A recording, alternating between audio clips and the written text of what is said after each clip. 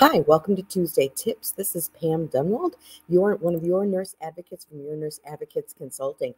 And we are going to talk a little bit about struggling to build a care team or have support for those of you that are managing or providing the care for an aging loved one, whether they have a chronic illness or disease or they're suffering from some form of dementia.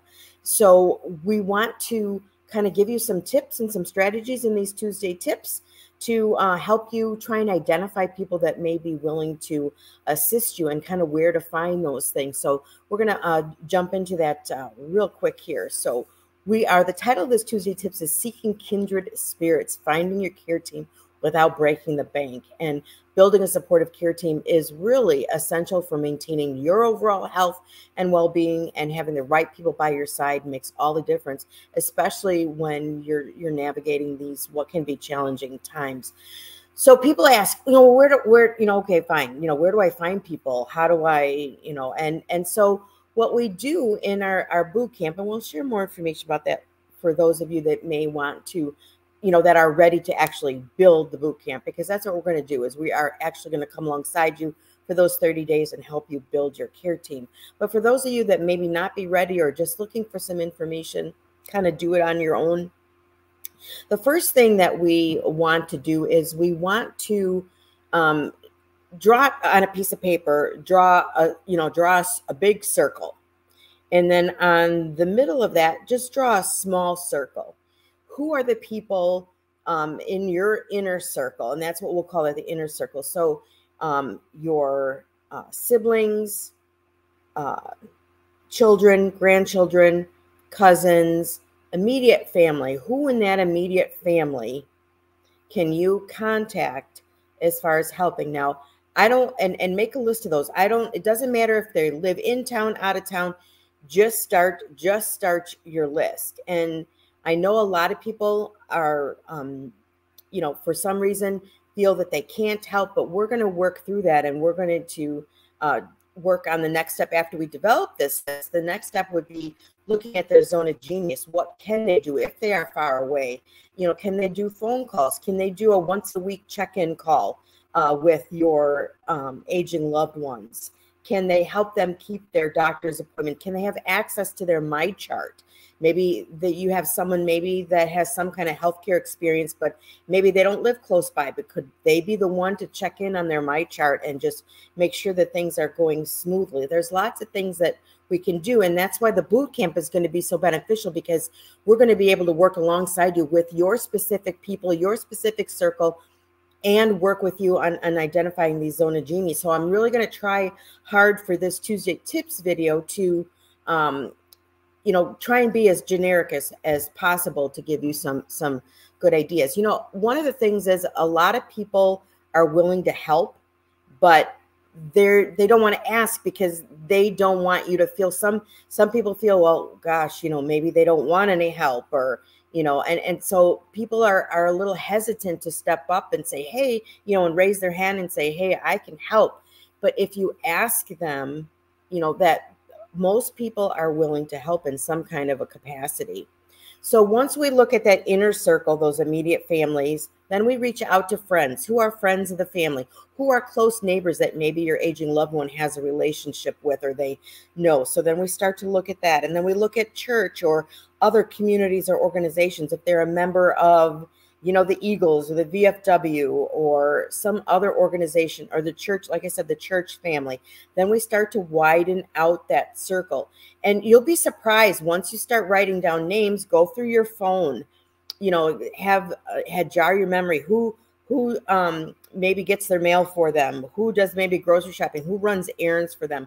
What kind of people already are helping in a very kind of unorganized way that you can add to be building your care team? And again, a lot of people are willing to ask, but they're afraid to volunteer, so to speak, because they're not sure, if you want help, or how you would feel about them asking if you need help. A lot of people make it sensitive. Oh no, I got this, I don't need help. And when it comes to all the time and effort and the management that goes into caring for an aging loved one, especially when they have dementia, I mean, if you're managing all of that on yourself, kudos to you. But I challenge you to take our caregiver self-awareness checklist, which is divided up in 3 different sections, and it assesses how you're doing with your caregiving emotionally, physically, and how good or how strong is your support system. So if I encourage you, if you think you're doing fantastic, I encourage you just to take that checklist. We'll also include that here. That's a free checklist that you can do,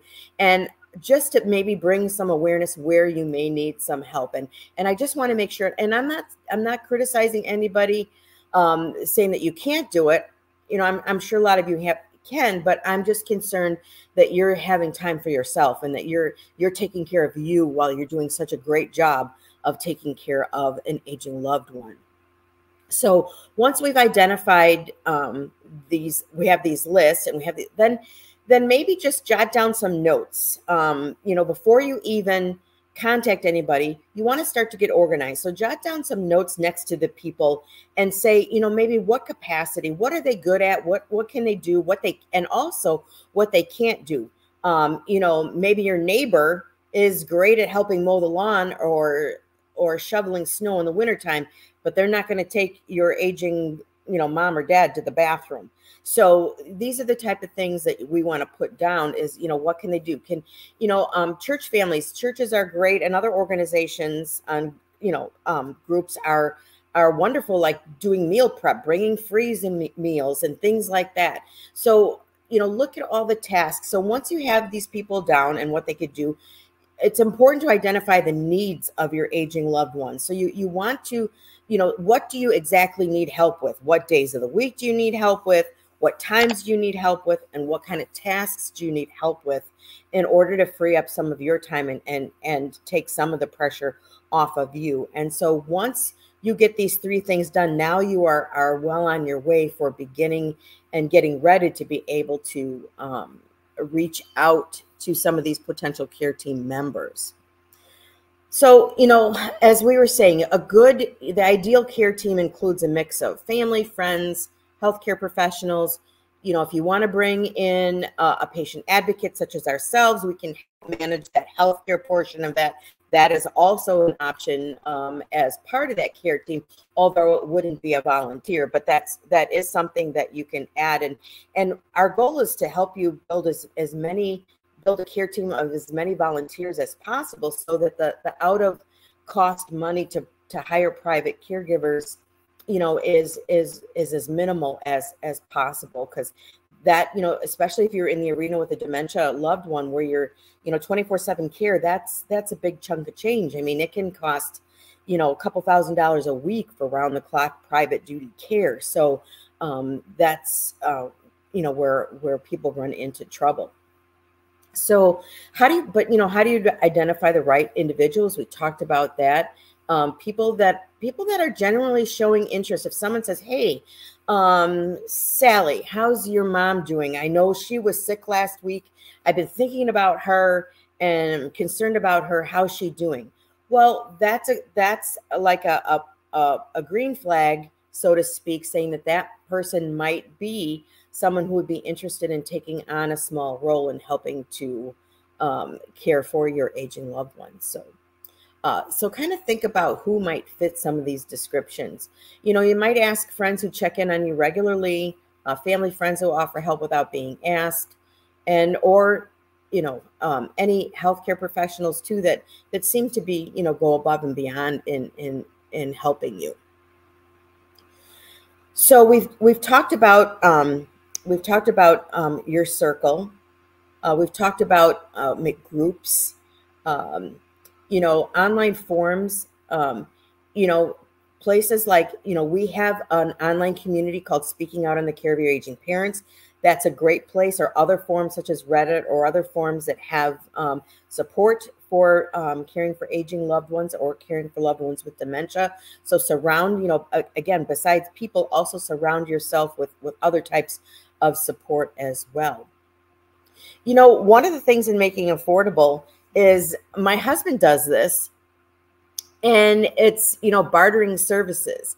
And so my husband is an auto mechanic, and so we have horses. And so he just did a barter kind of a situation this week where he's going to get our farrier, the gentleman who trims our horse's feet, he's going to get him a couple of tires for his truck in exchange for him doing a trim on our horse's hooves. So, you know, is there something that you or someone in your family, you know, can do in exchange for providing a service? So there's like that give and take opportunity.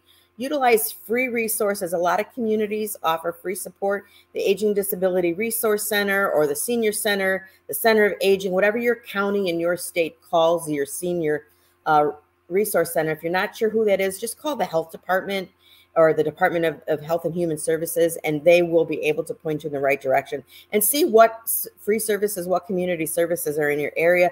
Catholic Charities, if you have a Catholic Charities in your area, they have a lot of opportunities for both caregivers and aging adults for support. So as far as communication and coordination, in the boot camp, we're actually going to give you a shareable calendar that everybody can have access to that will help, you know, make things easier. We're going to show you how you have regular check-ins just to keep everybody on the same page, and, you know, use technology like Google or Trello or some other things that we're going to talk about to help make the coordination of all this easier. And we're even going to talk about maybe having, if you have someone that's feels very good at organizing and would like to own the schedule so that you don't have to own that, that's even 1+ better. So maybe they're not in a caregiving role, but maybe they're more of like an assistant role, or they like organization. They like to move the paperwork or plan and organize. Maybe they take over the schedule for you. And so sometimes, and we just want to put this caution out. We don't want to paint this completely rosy picture, because this isn't easy, and we're not trying to make it sound like it's easy. You know, there might be times, despite your best efforts, that not every care team member will be a perfect fit. And so sometimes, you know, we don't want to do that warm body syndrome where we need help so bad and we feel so desperate that we need help that we just bring on whoever raises their hand, because sometimes they may not be a good fit. So I think you're going to save time in the long run to carefully screen and think about these people before you get them involved, and make sure that they really are a good fit, and talk to them before you commit to, they commit or you commit to having them a part of the care team. You know, have a conversation and say, you know, this is what it might look like. Are you sure you're up to this? Do you have any concerns, or, you know, about helping out? And, you know, there may be people that raise their hand and say, yes, I can help, and then they're canceling all the time on the calendar. So there may be people that may not work out. So, you know, to sum it up, building a supportive care team is really vital, you know, for your health and happiness, and also having the right amount of care for your aging loved one. So, but, you know, identifying the right people, connecting with those kindred spirits, you know, trying to make this affordable, getting as much volunteer help as possible, communicating effectively, and be mindful of the appropriate fit. So we just encourage you, you know, get started on working on that building your care team today. It's so important.